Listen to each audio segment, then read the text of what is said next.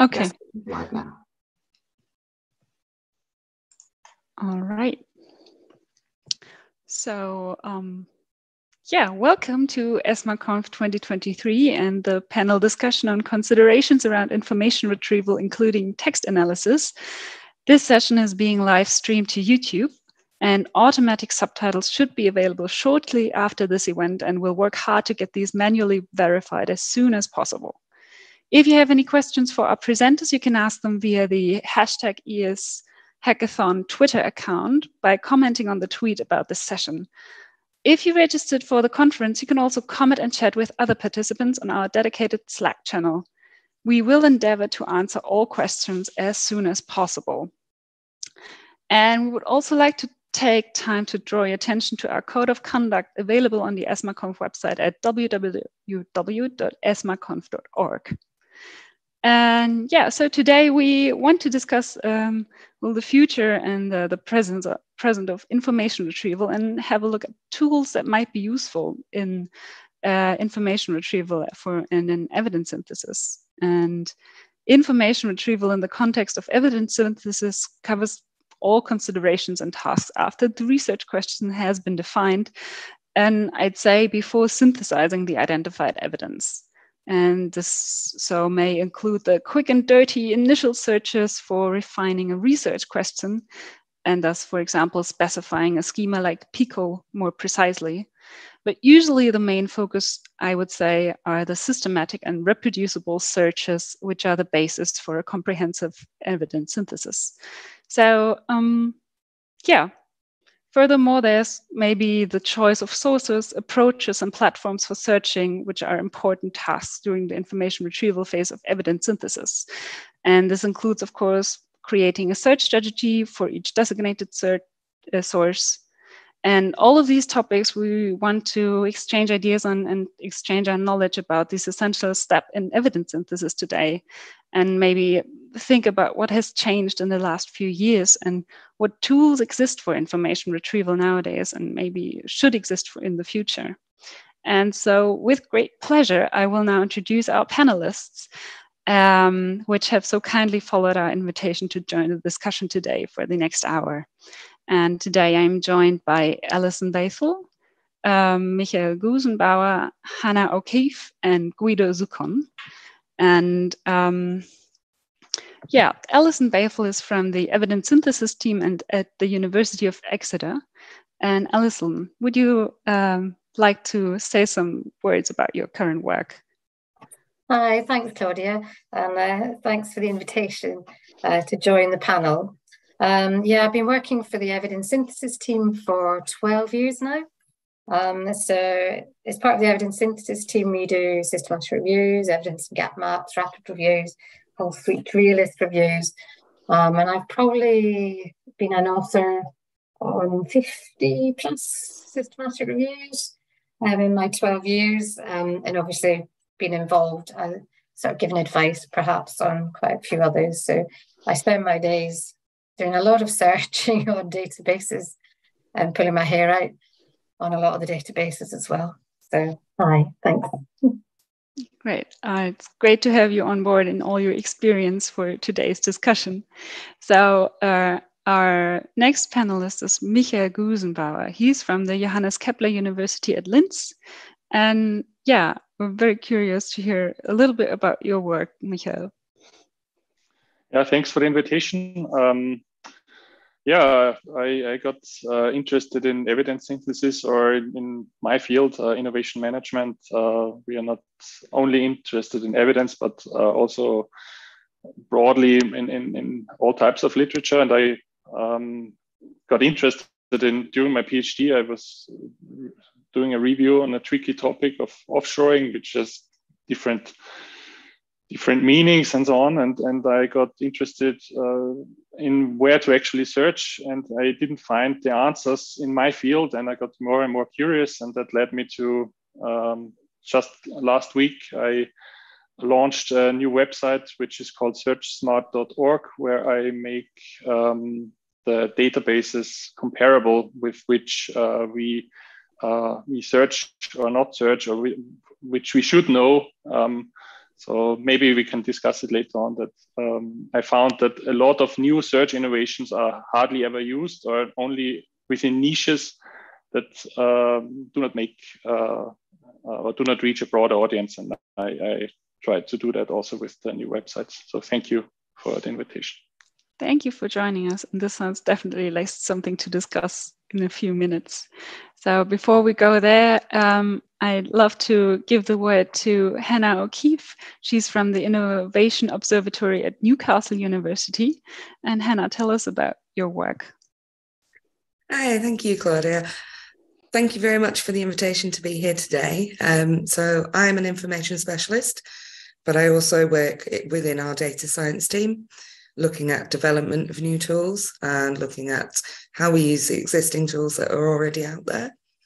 I have a big interest in how we go from this very technical side of development and all those stages right through to the user experience, and how we make these tools accessible for a very wide audience, some of which have some good experience with technologies and some of which have never used any of these sorts of tools before.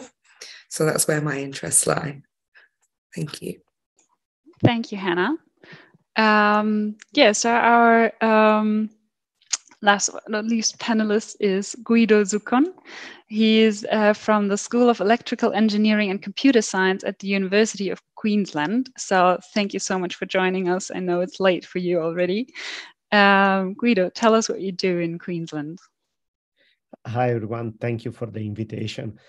So I am an AI, artificial intelligence researcher, and my main topic of investigation is search engines, creating methods to improve how search engines work, and also how we, as searchers, can formulate very effective queries.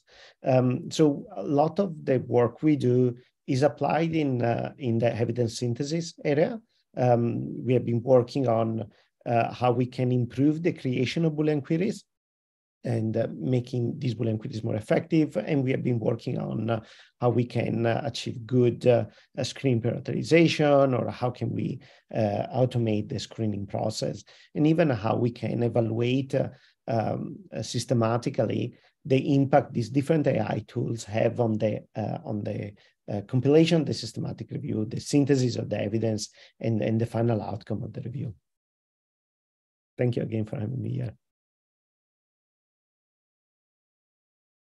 You're muted, Claudia. Thank you.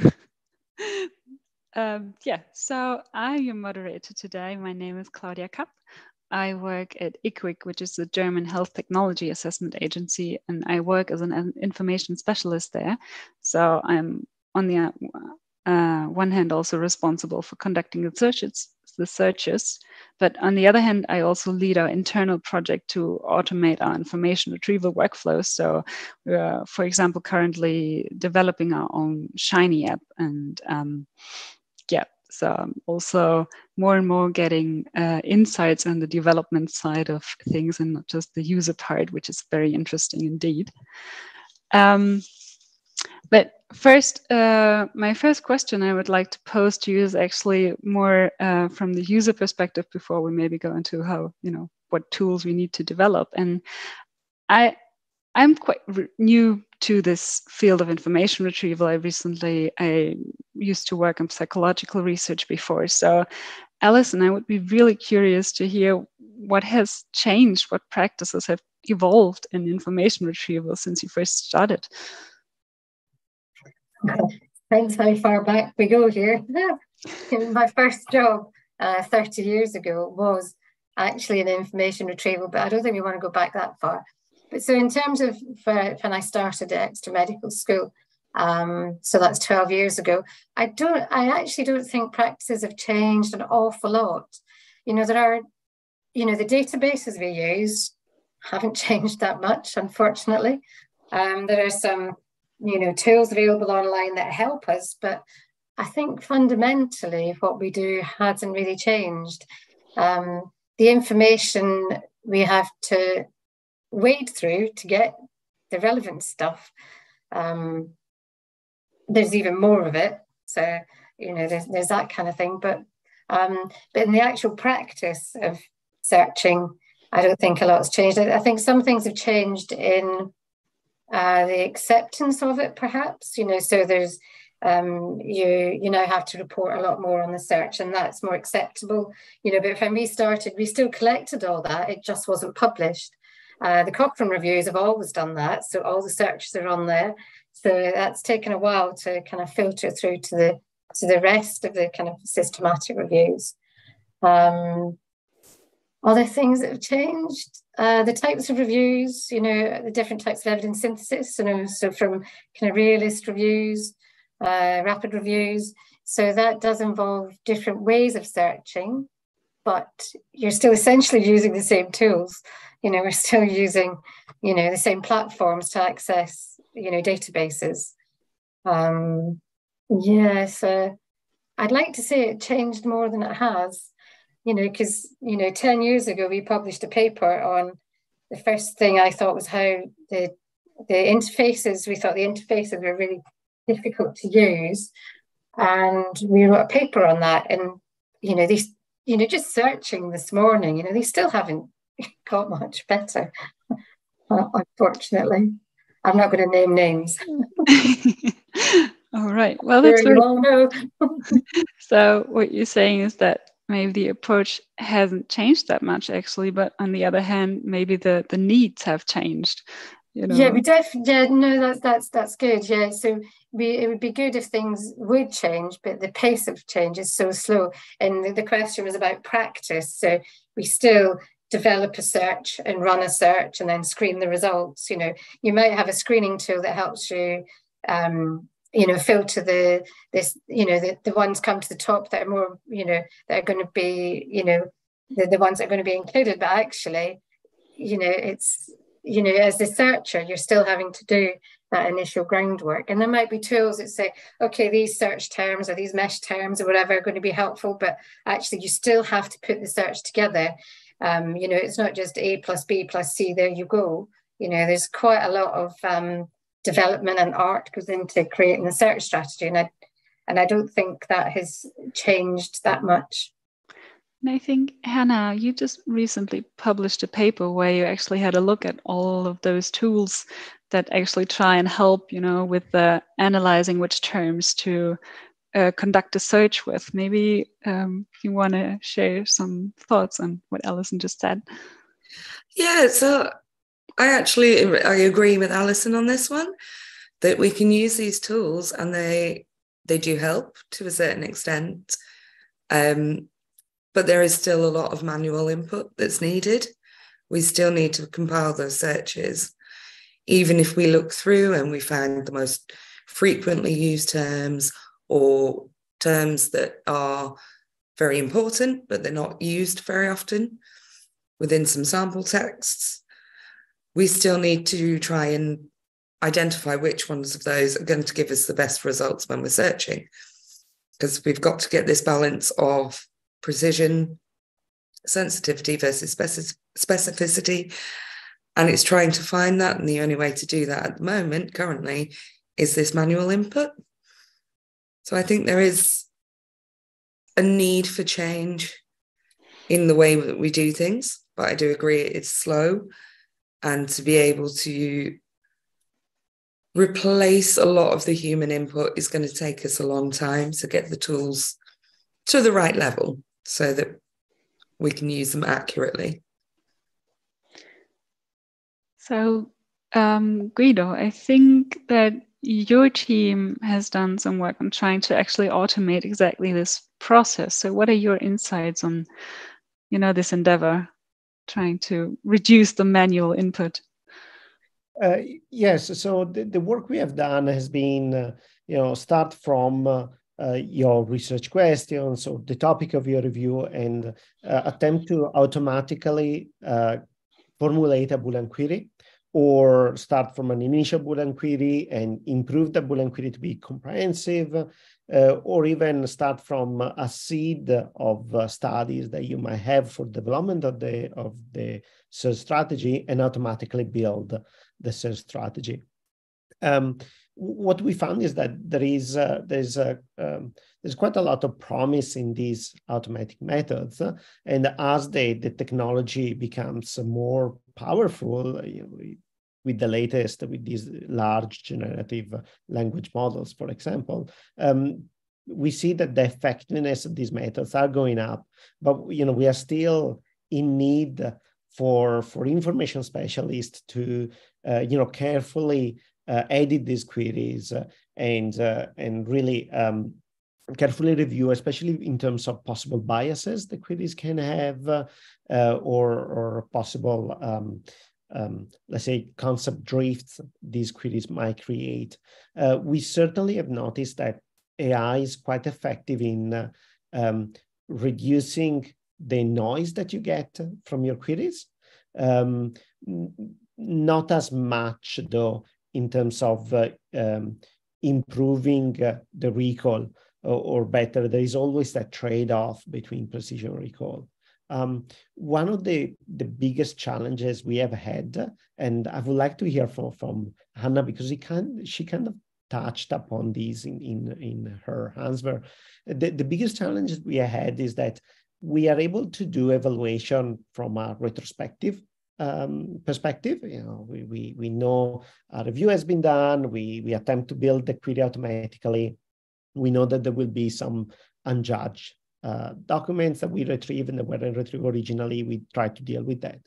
But what we find difficult is when we present our query, that we automatically build, to get the information specialist to try to gauge if that is a good query or a bad query, right? You say that, and I think also Alison mentioned, is a bit of an art to formulate these queries from a human perspective, right? And I wonder, how do you go about judging whether the query you have formed is a good query, right?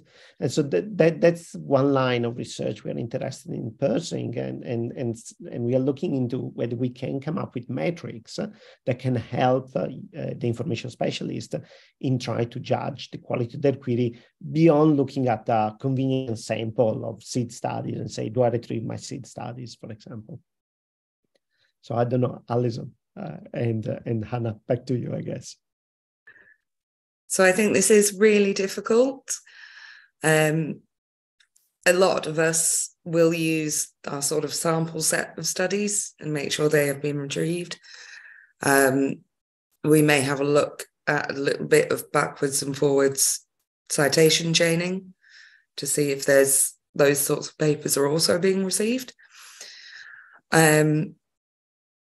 In terms of metrics, I'm not really sure what would be most beneficial. I don't know if Alison's got any input to that. I think a lot of it comes from general experience. Yeah, unfortunately, Hannah, I think you're right. It is experience. And, if we can get that experience further, the beginning of when you start, doing this sort of stuff, the better. But I agree with Hannah. One thing, some of the things I do now is I might run the search that I've developed in Medline and then give it to the reviewers to screen. And once they've screened Medline, then I might develop the searches in the other databases, because I know that most of my results are going to come out of Medline. So there are things like that, sending sample search results, like you've already said. And just looking through them. But I think often it might come down to, it's going to sound really bad, often it will come down to the number of hits, So if you're getting 10,500 from one database and the systematic review has 9 months and there are 3 or 2 people working part-time, they can't get through that sort of screening. So you have to be pragmatic and say, okay, I need to get this, smaller. And I know, like Hannah and Guido said, you use a list of key papers or sentinel papers, whatever you want to call them. But I get a bit worried about that because I try not to develop my search around them. And I don't mind if I miss a few from my search, say, in one database, because I think well, if I develop the search just to find those papers, I've already got them. So, I'm just going to, like, the bias might be introduced there. So it is just, yeah. And if we can make that easier, that would, I think it would help information specialists, because otherwise it is just up to the individual, or if it's been peer reviewed, maybe to go, okay, that's what I'm doing. But you always have that kind of, is it going to be okay? I think one thing on that is you could develop a search strategy and you think it might be all right, but you could pass it to another 20 information specialists and they would always have something to add or something to change. And I don't think even between us that we could all come up with the perfect search strategy. So it's finding a balance, definitely. Yeah, we used to run a course for information specialists, and we'd get them to do a task where we gave them a research question, and before they came to the course, they had to develop a search in PubMed, and then we would collate it all together and see the number of hits and whether they got the included articles, and yeah, the huge range. We said don't spend more than 30 minutes. So it was quite time restricted, but like you said, Hannah, all different. Maybe I add something to that. Maybe you're talking about information specialists, and you're the experts there, and maybe the goal of AI and those new tools is not to improve the information specialists' quality, but rather to. I come from a field management where the standards, I would say, we just worked on a review of literature review practices in management, and we found that the practices are not really up to standards of medicine, and there's a lot of people now publishing reviews, meta-analysis, and those sorts of things, and the quality is not always you wouldn't like it as an information specialist. And I think to get those studies up to speed and give them a good start, maybe at the low end, at the lower quality, to improve the lower quality studies to an acceptable level where a lot of weaknesses can be addressed, might be already something really valuable of the AI systems. So that was definitely. Practically, you are suggesting that AI could serve almost as a standardization, or it might level the field a bit in terms of raising the quality of most of the reviews, and then we have the maybe very, very specialistic and high quality review that go beyond what the AI can do as a baseline, let's say. And that's a very good point. And related to what you say, I noticed for the work we have done, we needed to access to data, systematic review data. We had to mine queries, and we found it to be very difficult to extract search queries from published systematic reviews. We had to come up with a very laborious process of data cleaning to extract these. We automated as much as possible, but still there were errors there. And what was interesting to us was that even queries that were reported in high quality publications, like within the Cochrane reviews, even those queries contained errors, obvious errors, whether the query contained typos or the query even couldn't compile in when you search PubMed. And so I think that an important step in the field would be to improve and standardize how all the metadata related to the search is reported and is shared with the community. And more we move towards the attempt to using AI. This metadata, having clean, high quality metadata, is very important for powering these AI algorithms. Yeah, that's a great point, and especially with your experience trying to extract these information, I think there's an effort at the moment to actually create some kind of search archive for search strategies and to try and find a standardized template, right, for to be included for search strategies, which I think is a very interesting approach.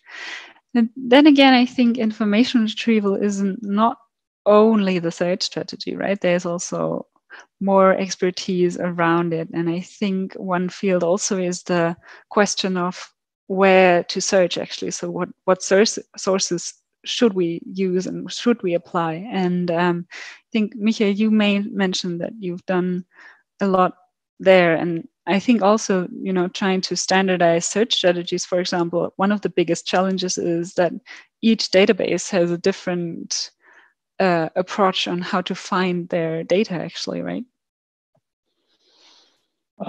Yes. So I tried to, and I published a few papers on that, on the methods of identifying or defining common denominators across the various databases, search engines, and so on. It was quite difficult to identify that common denominator. But what I don't want to go into too much detail about how that worked. But what I found out is there's a lot, and that's what I mentioned at the beginning. We have a lot of innovation actually happening within the last years in new databases like lens.org, dimensions.ai, and others where the problem is, what I see, and I did a working paper out there where I compared the usage of those systems, and it's still the same systems that were used 10, 20, not 20, but 10, 15 years ago. It's Google Scholar, PubMed, and Science Direct, which are the top three. I couldn't collect data on ProQuest and the paywall systems.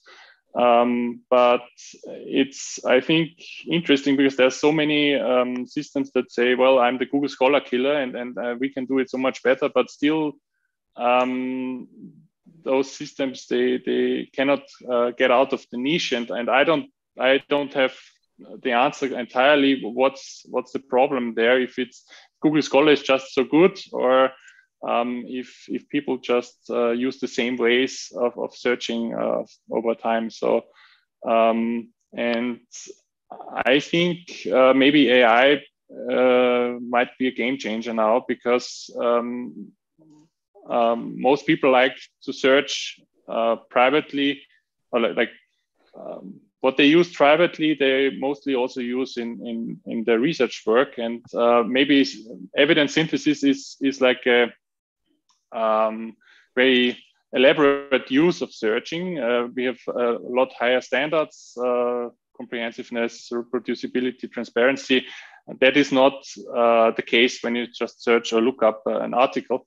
But most of the researchers stay with the same systems, and they like the systems for all users, and that's how we still discuss now in 2023 why Google Scholar is not the perfect system, and should never be used as the only system in a systematic review. And still people do it because they like the tools they already know. And I think now with the new approaches, as we might change our general searches. So privately, I was on vacation. Yes, as a researcher, you sometimes also vacation. And I tried out Sydney, so the Microsoft AI system, and I was actually very positively surprised. And people will use that too in ways in research. And I think what we have to do now is to define use cases or tasks where this is okay, and tasks where this is a problem. As we talk now about evidence synthesis, we need to match those requirements to the capabilities of the new systems that will be used. Now we are still ahead, so the usage has not changed yet too much, even though the ChatGPT has has increased tremendously in usage. It did not really affect yet Google Scholar or Google usage, but that will change, I would say, over the next months, years. And I think we still need to be ahead of the curve and look, okay, what are our requirements and develop guidance based on the new capabilities that are out there. And testing the systems like the website I launched last week, searchsmart.org, can be one approach. So how can we test the new types of systems that are out there? And so to make them fit for purpose and the purposes we have. Yeah, I think that's very critical. Yes, definitely. And before we go over discussing maybe how the search might change, I think I would come back to one point you mentioned, which is that mainly, researchers and people in science are using Google Scholar, PubMed, and Science Direct, and all these other new platforms like Lens.org and Dimensions are used by a niche. So I would like to hear from the other speakers what you think about that. Do you agree, or is that your experience as well? So for me, when I'm searching, I tend to stick to the more traditional databases. I know people who are using these sorts of platforms, Google Scholar and things. And I think one point that you raised was the issue of paywalls. So you tend to find that means the sources that are being searched varies tremendously across different institutions. And it also poses a front when it comes to us actually automating things and using tools. There's the equity in the access to the different tools, especially those that charge to use them. And a lot of this really boils down to the funding that's available to maintain the tools over time and update them, and especially when we're coming back to using these new sources and trying to incorporate things like Google Scholar into how the tools work. So it really is this circle that feeds into each other. I don't know how anybody else feels about that. Yeah, I have used Dimensions on Google Scholar. I often use Google Scholar in my searching, but for systematic reviews. But at the end of my systematic review, I do a search summary table, and I can see where the evidence has come from and across all the different databases. That it was in 5 out of the 7 I searched in, and Google Scholar has never given me in maybe 15 of these tables a unique reference. It's always been picked up elsewhere. So my, as a searcher, I sort of think, okay, it's not giving me any more than I get from the paid databases that I've got access to. But you're right, Hannah, it is all about equity. It's fantastic that it's things like those are out there, but we're in quite a privileged position in that we can search other databases and search them perhaps in a more comprehensive way as well. My experience has been observing people in the health/medical area doing these reviews, and they're I would say all of those that I've seen, they would use Ovid, the Medline, and so on, and they would author Boolean queries. And so you have an exact match that you can explain and justify. Technologies such as Google Scholar, instead, they do not allow you to enter Boolean queries, or when if you do it through the advanced search functionality, it's a quite a loose Boolean language that they use, and also the ranking is a very strong features in Google Scholar that is not really in things like PubMed. So I think that there is a difference when information specialists use, the more, let's say, formal tooling around formulating Boolean queries, and when instead they use technology that they understand maybe a bit less or they feel less in control of, like Google Scholar. I think there are benefits in both sides, right? And we have been trying to argue with information specialists about the importance to go beyond Boolean queries and the importance to go to look at ranking functionalities. But at the end of the day, it boils down to what users are familiar with and are confident with. And I think a big limitation we have, we as AI scientists at the moment, is making sure that the AI, the tools that are based on AI can have some form of explainability. So the problem for information specialists, in my opinion, around using Google Scholar as a replacement to PubMed, for example, is the ability of explaining that query did retrieve everything they wanted and they didn't miss anything, right? Which they can achieve with a Boolean query, but they are unsure about with a semantic search engine like Scholar. And one other thing I'd like to say about that is, things like Lens or Google Scholar, they're so massive, whereas, PubMed, you're just looking at kind of medical research. So you think, okay, at least, I've put some boundaries up there for what I'm looking for. But then when you go into something that's so massive, it's hard to know, like you said, am I actually retrieving everything I need because it's so massive. Well, the reality, though, on the other side is also what you said before, right? That sometimes you cannot just go over everything you have retrieved, but you have a budget and you somewhat need to stick to that budget, right? So you are controlling that through your Boolean query. There are other ways of controlling that, for example, ranking. For example, not having one gigantic Boolean query, but having a set, a number of queries of query variation, issue these independently, and then somewhat merging the results and prioritizing the results. So there are alternative ways which might actually lead to some benefits, right?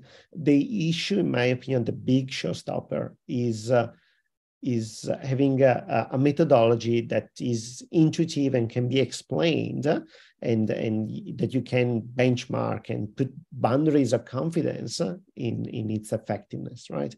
You can do that with your Boolean query, right? It becomes harder with these more best match methods or with ranking.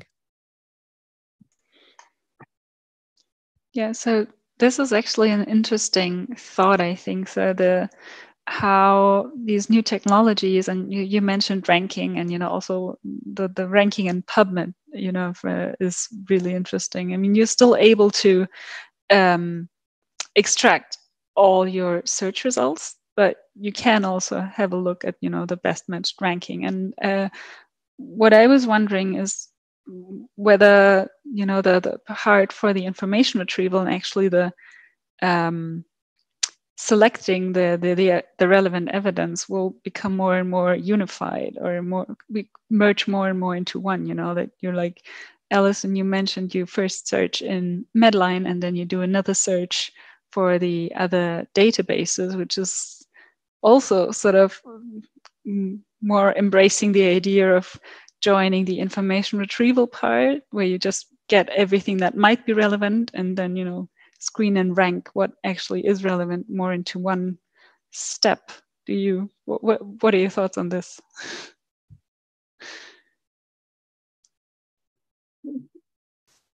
I'm not sure you can, because you'd have to have the full text there to be able to do that. That's quite a big leap, I think, from screening through it a very at your bibliographic level to yes, that's in, that's exactly what I want at full text. But I'm sure others will have a much better opinion of that than me. Yeah, in my opinion, that's a promising area. in the sense that, at least from an AI perspective, because when you search, we have data about the collection. We might have data about how important the terms you have put are, or how important terms we suggest might be, how discriminated they are. But what most technology tools don't do at the moment is exploiting that online signal that you are providing every time you do the screening, right? So you have techniques at the moment for screening where you are providing feedback. You say this document is included, this document is excluded, and that attempts to automate the inclusion-exclusion assessment of the remaining documents. But that feedback doesn't feed back to your search, right? It doesn't say, oh, this document, this reference, you mark it as relevant. Now that I know that, does that imply something to the query? Would the query change somewhat because now I learned more? So we don't do that at the moment. You do it, you as an information specialist somewhat do it across database, right? You are one of the few I'm aware that does that. And which is great, by the way. But yeah, I think there is much more we can do with that type of signal. Can I just say, I'd love to see that, because that is something I've mentioned a few times, is that loop back. You can use machine learning, but unless it comes back into the search, we're actually not learning anything about how we're searching the database. So I would love to see something like that. It's on my wish list. But shouldn't scoping fulfill that task? So you should first scope your query anyway, so it feeds back into the loop the search results. You would do first screening and look into the language that is used within the studies, and this language then again is included in the keyword search. And I think in that step, in the scoping step, there's the great advantage or the great opportunity of the new AI-based search tools, because they can be an addition to the traditional like experts inquiry and so just screening through existing reviews and other things. We could have AI as an assistance of getting us up to speed. But then again, as you say, Alison, we have that step of a human information specialist looking at the query that comes out and then feeding into the actual search and making sure that the query and the information retrieval is actually up to standard of systematic reviews. And maybe we could even have the AI tools as an addition to, like we have keyword match, we have citation searching, so snowballing methods. Maybe we can have even AI search on top of, like, I don't know, I'm not the expert here, but having a corpus of already positively identified studies, and then do an additional round of AI retrieval based on the vectors and not based on keyword match. And as far as I understood, the Cochrane Handbook, for example, mentions even Google being adequate as a supplementary system. So I think we need to separate two things. So first we have the principal databases we search with, and the methodology that is rigorous, transparent, reproducible, and so on. But then we could even do more, even though it's not fully transparent, reproducible, as you say, Guido. And we could even benefit from that. Like Alison says, you don't find any unique hits from Google Scholar anymore, but maybe we can even get some more hits if we search Google Scholar in addition, even though it's not perfectly suitable, or use Google or those new tools in addition, like Elicit and the other AI tools that now pop up. Yeah. Perhaps we need to just search them in a different way instead of, you've got your database searches and the terms, the keywords, the controlled vocab, whatever you're using in that. But you can't use that maybe in Google Scholar, and you just search it in a completely different way. I think that would be really good. And if you were able to, one thing I'd love to be able to do is to evaluate the search at the end. Once everything's completed, we already do a kind of evaluation of the search methods. So database searching, supplementary search methods, we see where it all comes from. But then we're now starting to evaluate the search at the very end as well to see, okay, this search in this database was these number of lines long, but actually this one term in the title picked up all the relevant stuff, So if we could, do that at the end, and then that would help make our searching evidence-based rather than experience-based, like we were talking about earlier, that a lot of it comes from your experience of doing this stuff. But if we could, complete the loop then in evaluating at the end what we've done, and, hopefully tools would be able to do that for us rather than me taking a day and a half to do it. Alison, I tick one of your wish lists then. We have a tool that is called QueryViz that allow you to load your query, your Boolean query. It allows you to load your assessment of the retrieved documents, and then your labels, your assessment, included, excluded. And that builds a tree of a Boolean query with all its logic, and it maps how many relevant document in the ratio relevant or relevant, or included, excluded, your terms have retrieved. And then you can start playing with the nodes in the tree, which are terms and the Boolean logic operators, to see how modifying your query would have changed those results. So you can use this visualization to play a bit around with your search strategy and think, was there a better search strategy, or could have cut the noise out. So does that have all of the results, or does it just have the included results that it does that with, or can you do both? You load a file like an end-on-node file with your labels, and it will map out the ratio between included and excluded. Okay, that sounds very cool. You'll have to send me the link. I'm not sure I'll be able to use it, but please send me the link.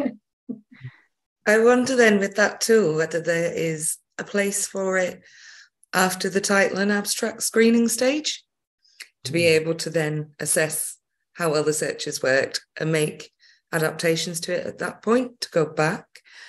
So it creates a bit of a loop around there until you get to the point where you're happy with it. I think that could be interesting to explore.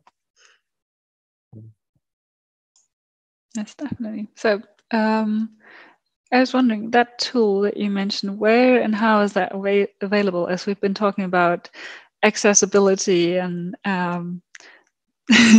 time. So I guess this might be something coded in Python, or can you just use it without? Yeah, so we have the tool. It's online and not fantastically hosted and managed. It's on a university site at the moment, where anyone can use it and play with. We also have integrated it with our partners at Bond University within the systematic review accelerator.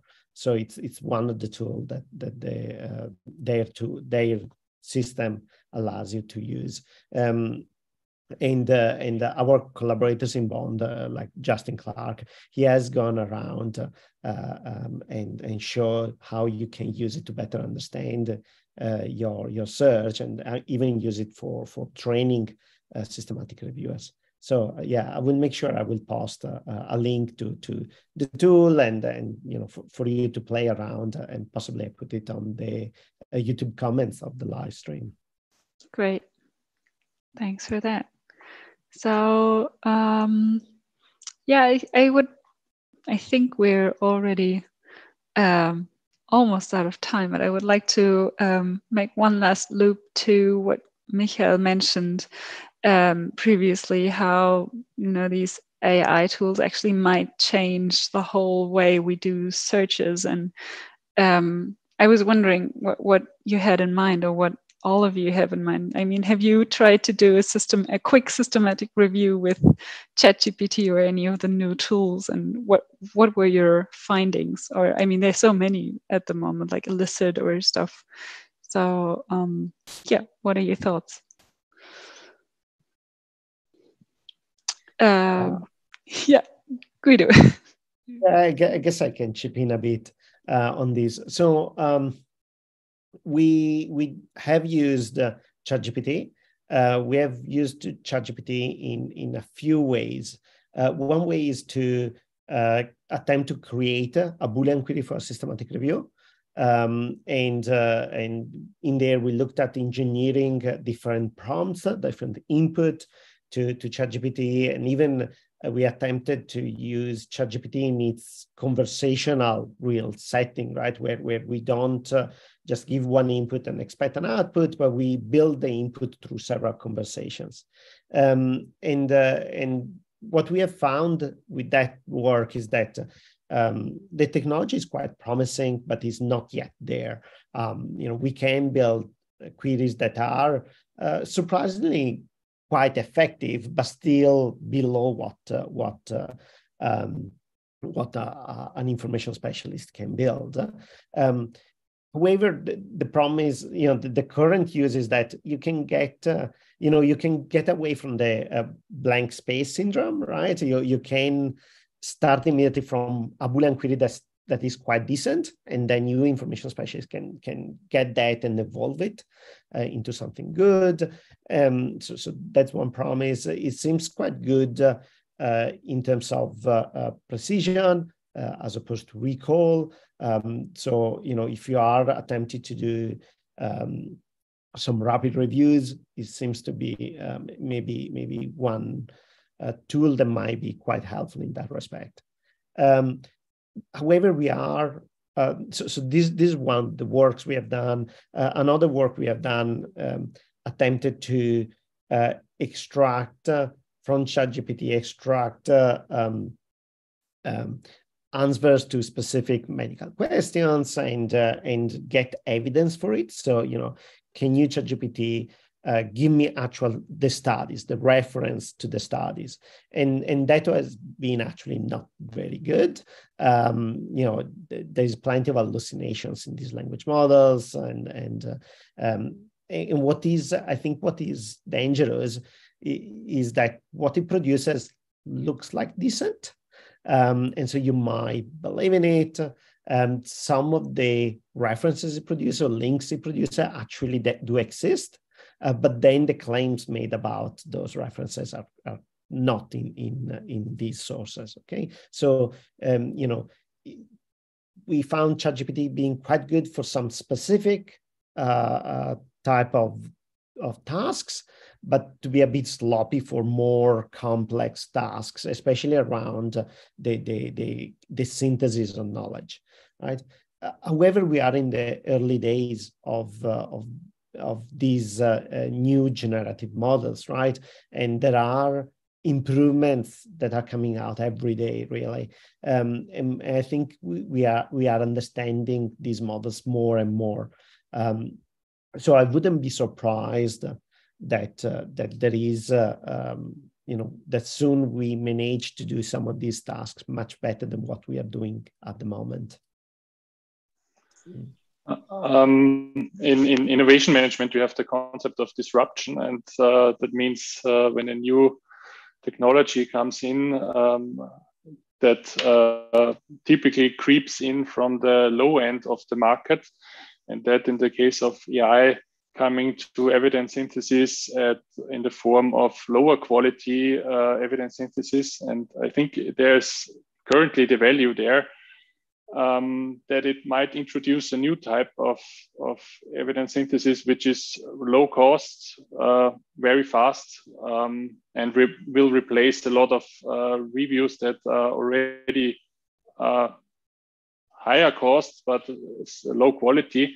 So I think it will replace those and put more pressure even on being higher quality. So I think it's a good effect of AI that we, like at the moment, we have about 60,000 systematic reviews, meta-analysis. I did some counting a couple of years ago.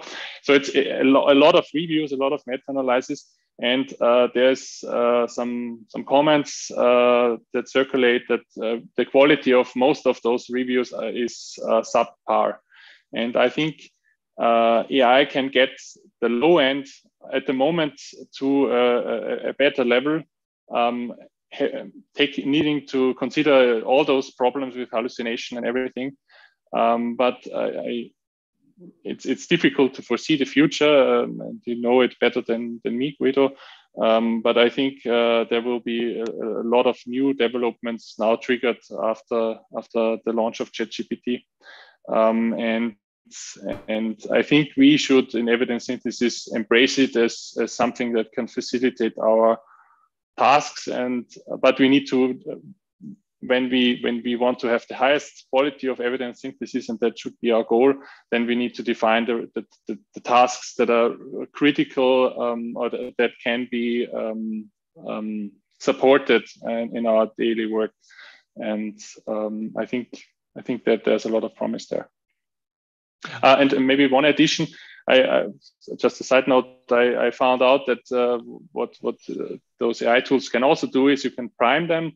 And I tried it out once. I primed them with, okay, look up what Cochrane handbook is and give me some advice on how to kick off my evidence synthesis. And I think that even increases the value of good guidance, because that can be fueled into how the AI will respond to the inputs we give them. So if we create good guidance for those systems, I think then the quality of the output we receive even becomes better. Yes, definitely. So to remind everyone that I love this discussion, but we have to find an end. So maybe some last remarks from all of you would be lovely. Guido, you already started. I wanted to say that, you know, it's a very exciting time at the moment in AI, and also looking at it from the evidence synthesis lenses viewpoint. But I believe we still don't have a very profound understanding of how these methods work, and making sure that people are using it in the right way. Michael mentioned prompting, you know, this input that you provide to the models, and we have a study that shows, you know, it's very clear that the quality of the prompting affects these models and the effectiveness of this model. And we have a study that shows how providing evidence in specific way to this prompt changes completely what the model suggests, right? In terms of you know, actionable decision that then you could take from these models. So I think there is plenty more than we need to do before we actively rely, maybe blindly rely on AI technology. But certainly there's a lot of promise in there, and really exciting. You know, Michael said he went in holiday recently. I cannot take leave because every day there is something new and exciting that comes out. Okay, thank you. So Hannah, Alison, do you have any last thoughts on the future of information retrieval? So I think I agree with everybody here today. I think there is a lot of promise for automation.